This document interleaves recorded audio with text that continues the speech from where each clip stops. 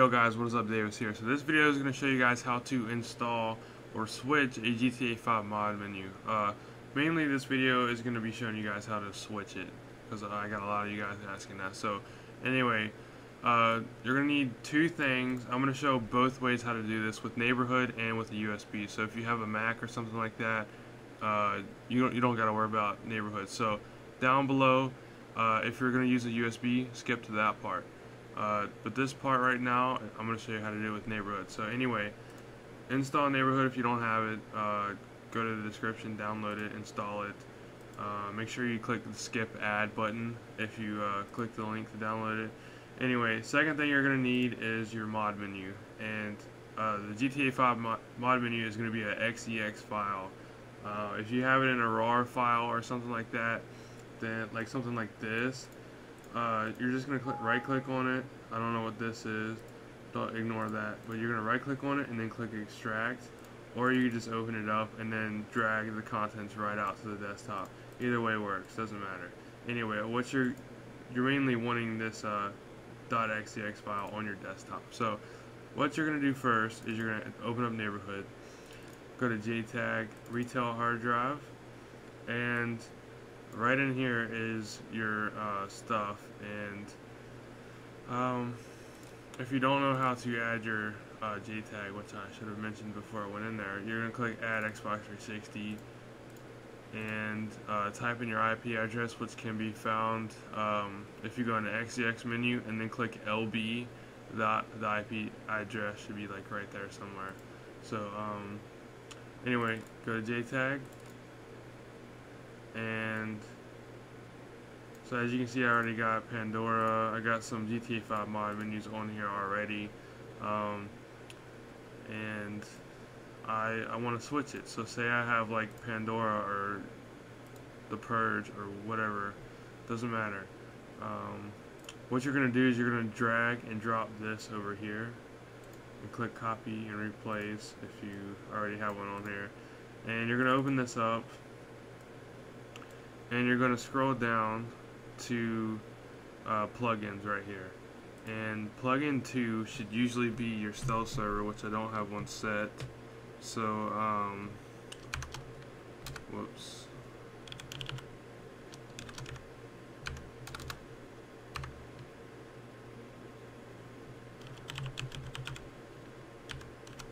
So just say that is your stealth server, and then plugin 3 is going to be your GTA 5 mod menu. So you're going to copy this name right here, and you're going to paste that in there. Whatever your name is for your mod menu, doesn't matter. And then make sure you type in the XEX right after the mod menu. If not, it's not going to work. It's not going to load up. So pretty much this is all you have to do. It's really simple. The plugin 4 should usually be gRPC2, plugin 5 should be XRPC.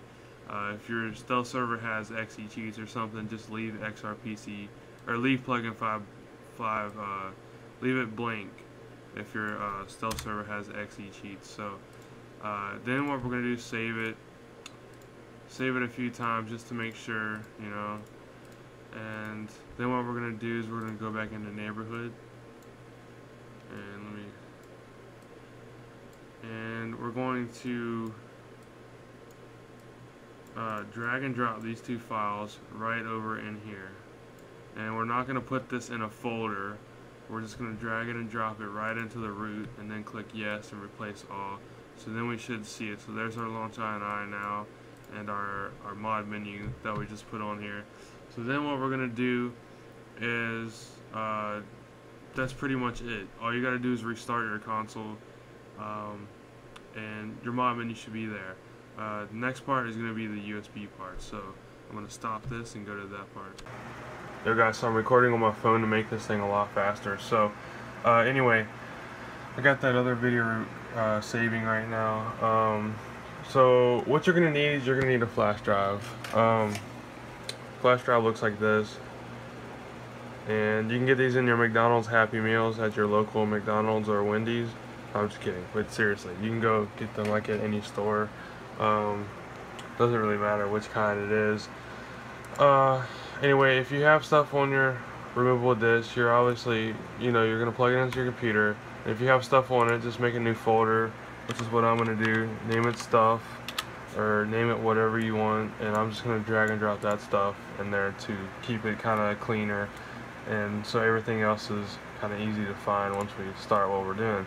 So the files that you're gonna need, obviously, is your mod menu. You're not gonna need neighborhood, so let's put that aside. So you're just gonna need your mod menu. So I don't even need this either. So here's your mod menu. That's your .xex file, and like I explained, if you have your mod menu and it came in like a .rar file like this one, just right click on it and click extract to that, whatever the file name is, and then it will be there, and then you can open up the folder and you can view the stuff. And then basically you're just going to want to drag and drop the XEX onto the desktop, and then you want to drag that XEX into your flash drive just like that. You don't want to put it in a folder. You just want to have it there so you can see it easily. So after that, you're going to take your flash drive. So let me get mine. Mine's down here. Okay, so that screen went down. Now we're going to plug it into our console. If I can get it in there.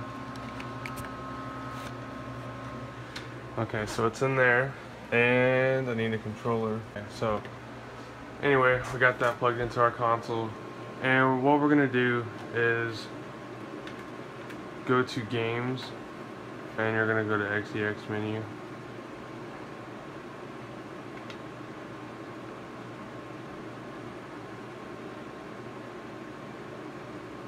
And you're gonna want to click RB right here, and then you should see your mod menu right there. So we're gonna click Y on that, click copy, then we're gonna click X and go down to HDD1, and then we're gonna click Y and paste. And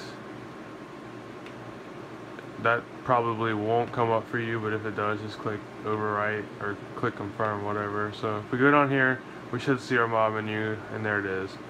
So yeah, we're gonna go all the way back up, and you're gonna look for dash launch. Okay, now dash launch, it might be in one setup files depending if you got your console from me or not.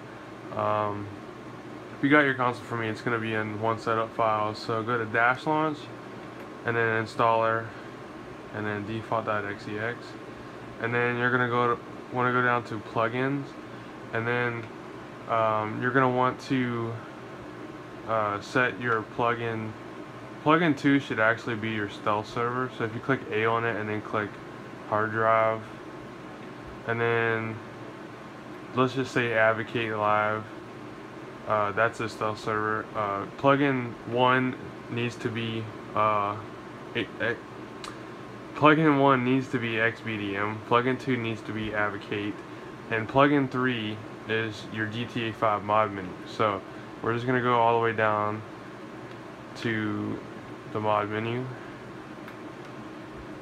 and so yeah, that's pretty much it. If your stealth server has XEX cheat or XE cheats or something like that, you can actually delete plugin 5, because then it'll if you don't delete plugin 5, it'll cause issues and won't let stuff load for XE cheats. So anyway, if if all your other plugins are set already and you have your mod menu there and you just want to switch it out, then just ignore everything else besides switching that mod menu. So if you have everything here and it's all done, like say this is Ninja, you have Pandora and stuff like that, and you want to switch Pandora to something else, just click A, go to hard drive once it loads.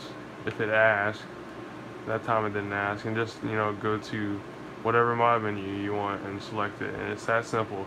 And then you can click RB, and you need to do this, click RB and go down to HDD, and you're going to click X only on that. If you click A, what it does, if you click A before you click X, it's just going to reload your settings, your old settings, and you don't want that. If you do that, you'll have to go back and do it all again. So after you do all that, just restart your console and it's all done, and your mod menu should load up. If your mod menu doesn't load up, then it's most likely a bad mod menu or doesn't work. So yeah guys, that's the end of this video. Thank you guys so much for watching.